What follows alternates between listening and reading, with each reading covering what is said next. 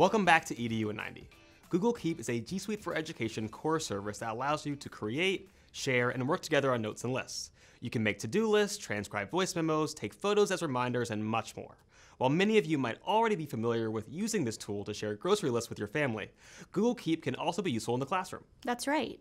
We recently asked you about your favorite ways to use Google Keep in your math classrooms. On this episode, we'll look at some of the creative ways educators are using this tool. Let's get to it.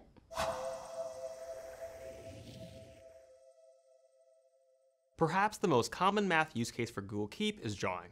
Joel from Ontario uses Google Keep's drawing feature in his lessons to sketch out formulas, geometric shapes, and angles. He then uses Google Docs integration functionality to insert his drawings into a doc.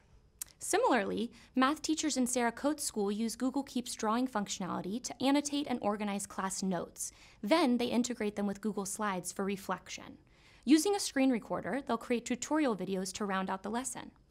Oscar from Northern Ireland recommends integrating Google Keep capabilities with Equatio, a free Chrome extension from TextHelp, to create digital-friendly math equations and formulas. With this combination of tools at your disposal, Oscar claims you'll have teacher superpowers.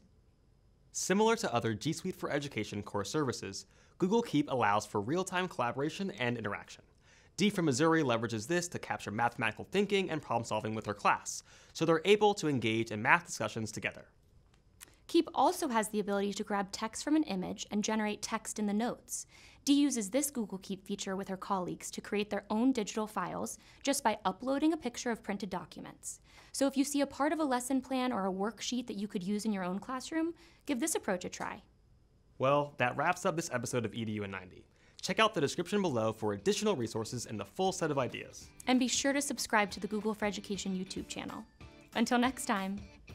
Looking for a way to keep students focused and distraction-free during assessments? Check our last episode to learn all about locked mode for quizzes and Google Forms.